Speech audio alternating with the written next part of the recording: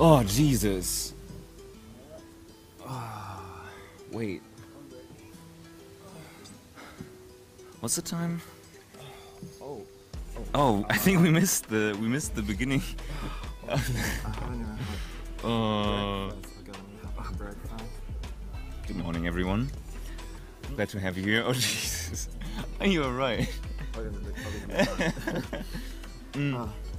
Oh, Flaminguito! Oh my God! If flamingos could talk, am I right, Flaminguito? Oh Jesus! Good morning, everyone, to day 4 of Amaze. Oh wow, day 4 already. Already. Jeez. Who are you again? That's a good question. Wait, do I have an ID? Actually, I myself. No, you are Santi, the Berlin-based web developer. Oh shit, true. I'm fucking fabulous. I remember. So tell me now. something about myself. Fabulous too. So I'm Gerion, and we're really glad to have you all here for today. It's day 4, and coming up next, we'll have a really, really funky presentation of people of the... Wait, let me check. Right, Argentina in 2012. People were just fed up with not having arcades. They wanted to have arcades. So what they did is they founded this whole DIY arcade building club. Wow. Where they're just like, it's a culmination of all different kinds of people, young kids who want to play on big machines, adults who love to tinker with electronics.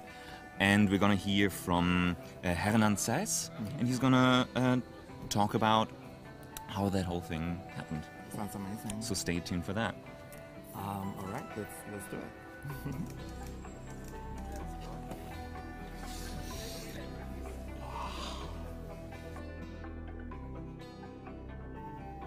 Hey, hello everyone, welcome back to the stream. I hope you enjoyed the previous one about wire art and arcades in South Africa. And I'm here today with Henan, all the way from Argentina. It's very, very early there, so thank you for getting up so early today just for us to be in the stream live with us to give an extra liveness to this. Yeah, welcome to Amaze. Henan. Oh, thank you very much. How are you doing? Good. I think I'm awake now. Awake. Same. I think. Yeah. Yeah. What time is it at the moment? It's 7:12. 7:12. You got up an hour early. Yeah, in the morning. So thanks so much. Yeah. Yeah, no problem. I'll go to sleep up after this again. Oh, so okay. there's no problem. Yeah. Okay, phew. And it's a Saturday, so and you got some big stuff planned for today. But hey, can you tell me a little bit more about yourself? I'm Hernan Saez. I'm part of Videogamo. It's a studio here in Argentina that has been making games since 2010.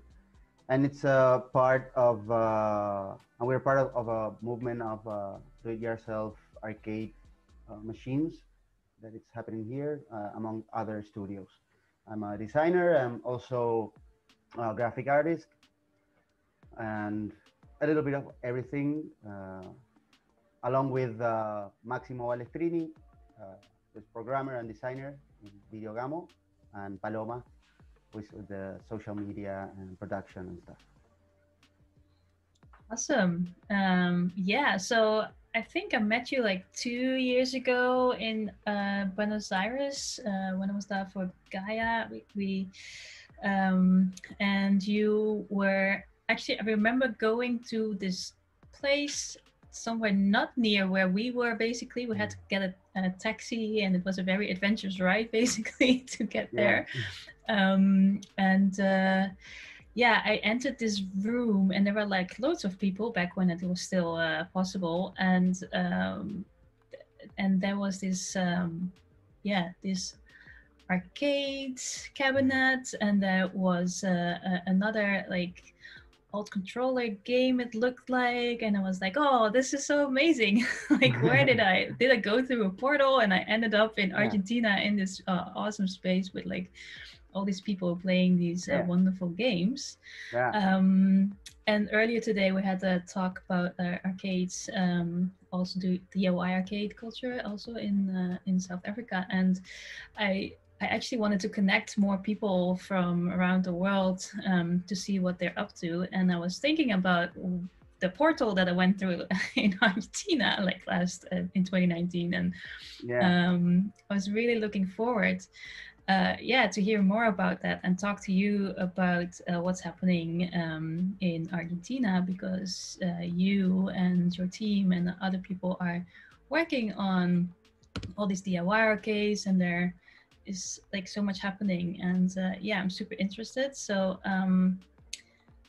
can you tell a little bit more about like the scene, how that started actually? Yeah, well, the place that you went was a world tournament of Nave, one of the games. Yeah, it was a party and a world tournament of one of the games, Nave. Well, the scene started like in 2012, when some arcades started to popping out slowly.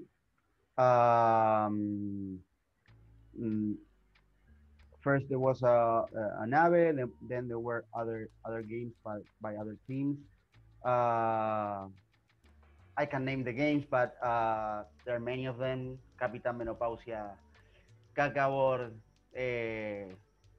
Fuga, Jupitron, Mad Rollers, Nave, many games that's starting to popping out, because at that time there weren't many like gatherings. There weren't any arcades and stuff. We don't have a we have a small story of video games, and we have some story, some backstory in Argentina about arcade scene, but not made here.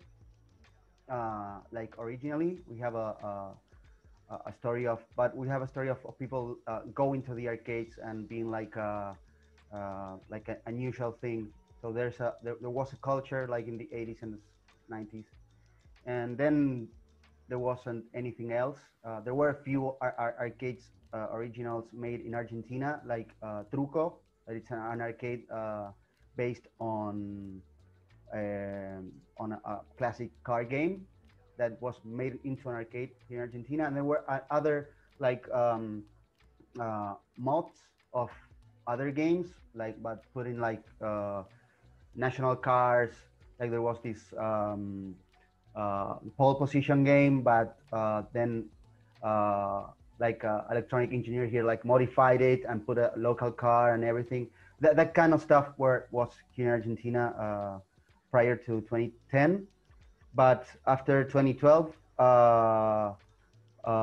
these are like nomad arcade machines with different kinds of games starting to appear, and it looks like people was really eager to like play again publicly, and meet people and compete with people, like in any regular arcade situation, scene, or market, where that's the one of the basic things of the format, right? The fact of going to a public place, finding a game and playing with other people that you don't know. So that thing with one game, then another game, and then another game popped up, and that brought players. So that started to build like a scene with like the players that regularly started to go to places to play those games that are not most of them available anywhere else, and that took we made friends with other teams, and there were also like the chiptune scene that also joined us, and we joined them, and so that all these parties and events started to appear, and the players. So between these events and musicians and developers and the players that are very important, regular players, competing and playing and having fun. That made like the basics of the kind of underground scene that it's happening here nowadays. Mm-hmm. And this is all in Buenos Aires, right? Yes, big part of it is in Buenos Aires, and then there are a few other machines like in other smaller cities. But yeah, the basic movement is in Buenos Aires. But we've been touring with the games around Argentina, so it's trying to make it more like wide, and Mm-hmm. also visited other neighbor countries. But yeah, the base is in Buenos Aires. And are these cabinets repurposed cabinets, or are these cabinets that people made themselves? Like, how did that work? It's a mixture. It's like some games have are recycled clone cabinets from the first era that I told you about. That with the monitor of the time, the CRT of the time. Other ones are like specially built cabinets with a CRT computer monitor. Others are like have TVs, CRT TVs inside. So it's a mixture of recycled and reused arcades and specially made ones. There's also, for example, the Cacabor that is a pinball. So it's made with parts of other pinballs. There's a foosball that it's also made like the figures are made especially for the game, but the table was a project that the developers of Trucho Toys had from when they went to high school. So they mixed that with newly made figures. So it's very diverse.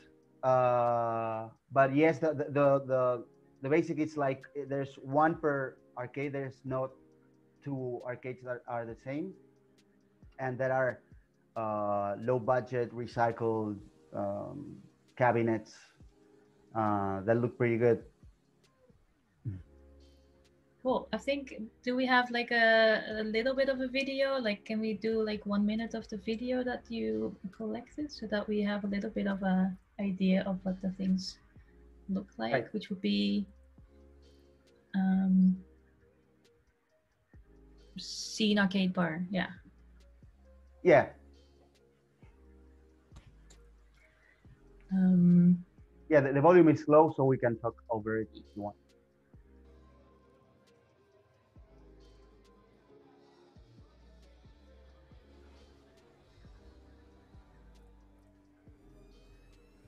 Excellent.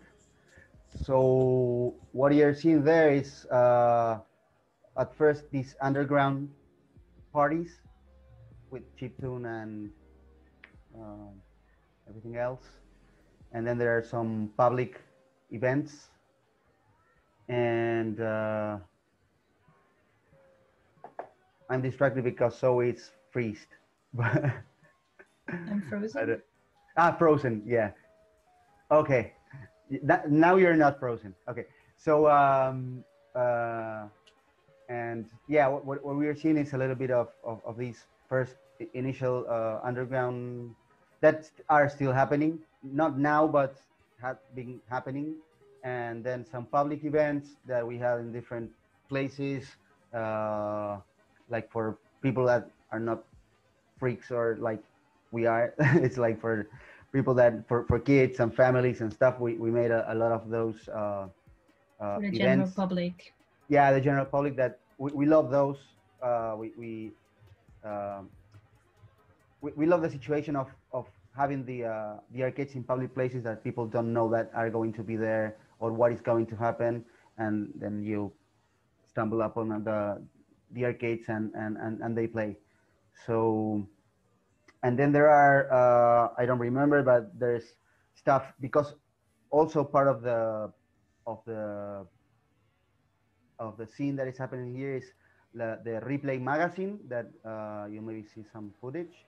That it's a magazine with classic games, but they also cover like local story of local arcades and computer development, and so it's like a ecosystem with the people reading about the games, maybe living in another city, then coming here playing, and or we going there, and so that's interesting. Maybe you'll see some footage of that, and then they cover every game that it's, but it's like it's a very similar public. So it's a printed magazine, and that's so cool. We love making all this physical stuff, and that's one more, and and then there's also footage of the arcade bus TV series Yeah, that will I come up. there's yeah, there's a an arcade bus. Like that's super interesting. Like what was this bus about? Like what, how did that work? Um, well, we like I say, we make games, but we are also part as players of the regular arcade bar scene, and so all the scene of developers and players. We many of us have become friends, so we regularly beyond the other gigs, we go to arcades and play together, and we have talks with other developers, and in one of those chats that we were having, like while having a drink and playing, we said like it would be so cool to have a bus to put all the arcades inside, and make like a moving arcade. And but that's, you know, the kind of idea that, yeah, but who has the bus and who will pay for this? That those ideas that you have, that you know that someday will come. But then there was like the possibility of there was the possibility of presenting an idea for a documentary about games, and I knew this company, production company, Mulata Films, that it's from here, that are friend of ours. So we told them like, hey, we have this idea of the arcade going around Argentina. So they made a project around it for a TV series, and that was good because being a series, there will be money to buy the bus or rent it or whatever. So they presented the project, and it was a prize, and they won. So we got to buy the Wow. bus and modified it, and then it basically ended up being like more like of an educational TV show, four-part educational TV show, like not also touring around and showing people playing and stuff, but also talking about how to make arcades, and making people make them, and we also like took an arcade, like empty arcade cabinet that we put a TV inside, and a computer. And so while we were touring around with the bus, we were like gathering games from the different communities in the road.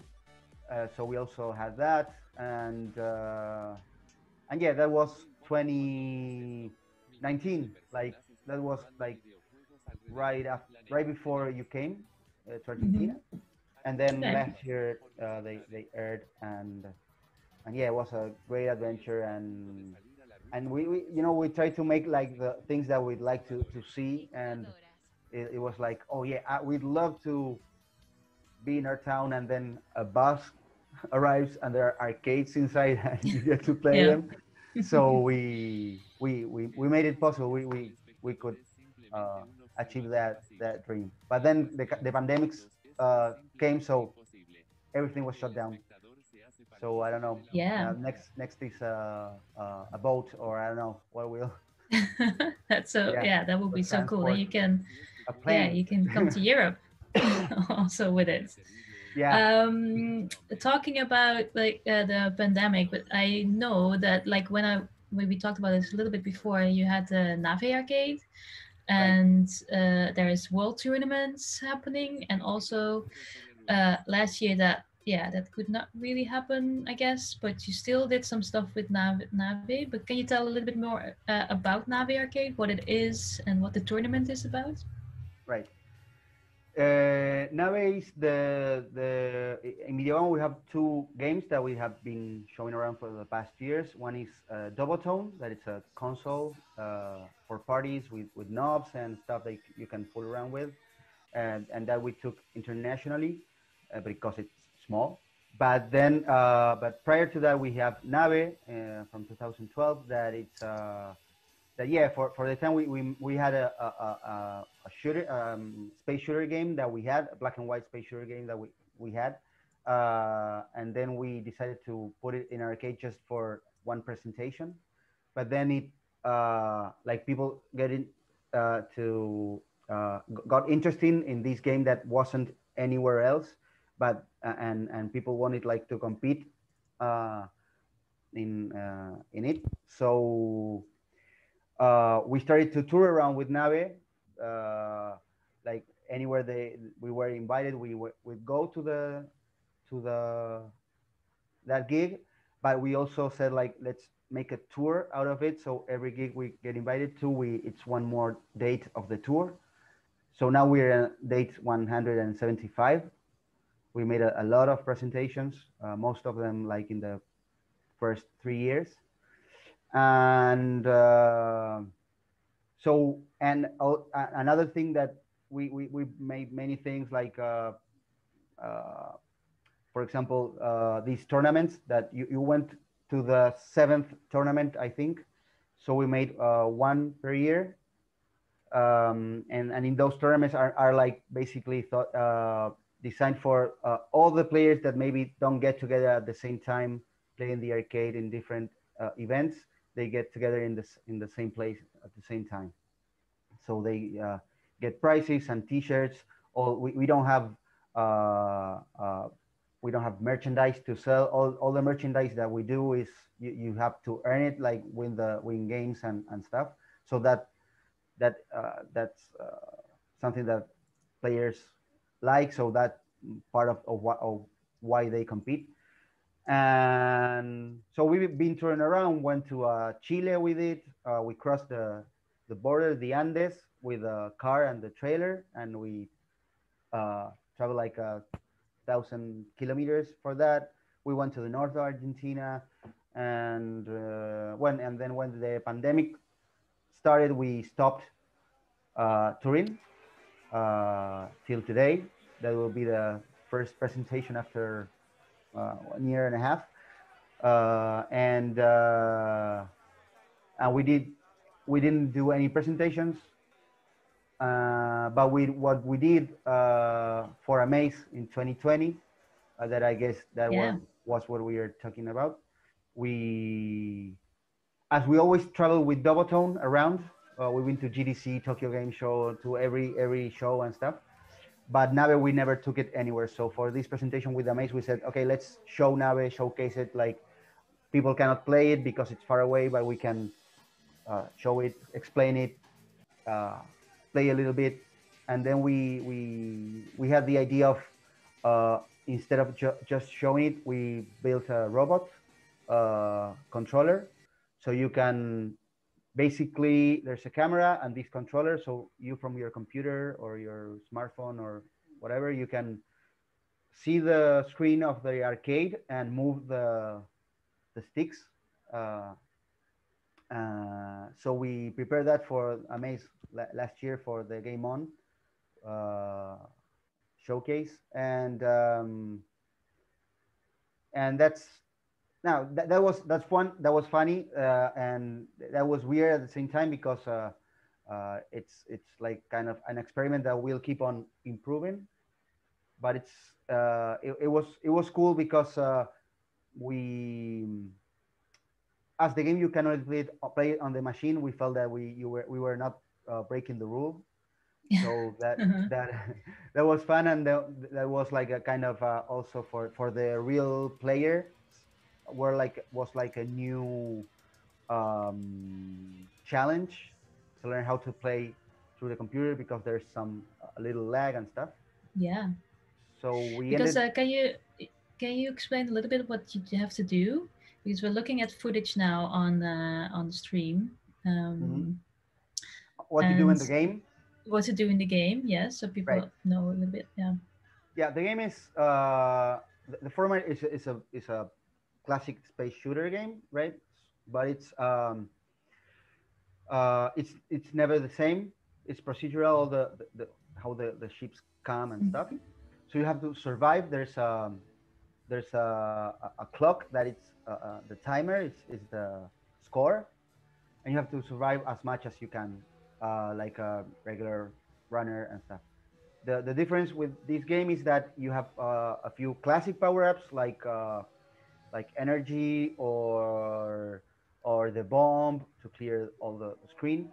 But then there's another power up that is the part, like in classic arcade shooters, that you maybe grab a power up that enlarges your ship, and you can like now have more shooting power. So in Nave, we took that to the limit of the screen. So the ship gets really big. It has like it's not just one or two or three power ups. It's like 25 that you have to get big. But every time that you get hit, one of those parts are missed. So you get like bigger and smaller and bigger and smaller, and you have to survive. And what happened is that you don't have lives. It's just the the energy. And with that, what happened is like the game wasn't designed for the game was designed like for being played for 20 minutes in that original presentation that we made Yep. the arcade for. But then the Mhm. players started to uh, uh, play better and play better, and now like like the highest score of the game, that it's all in the same machine, is like 4 hours, and 4 real hours of people For playing. real hours. Yeah. Right.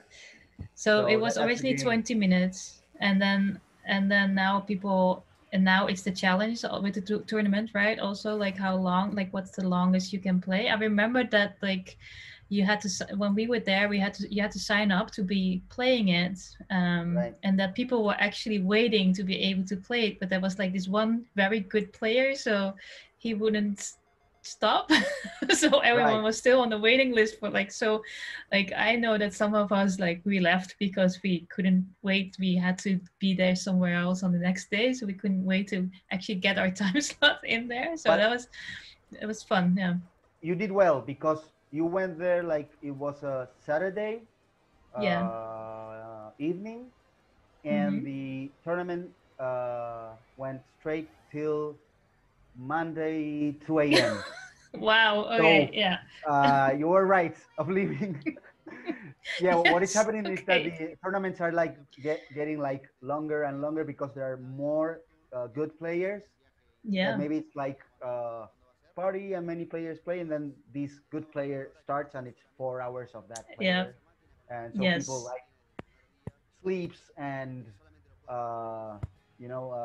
it's like a, yeah, like a festival, like a Woodstock of Nave.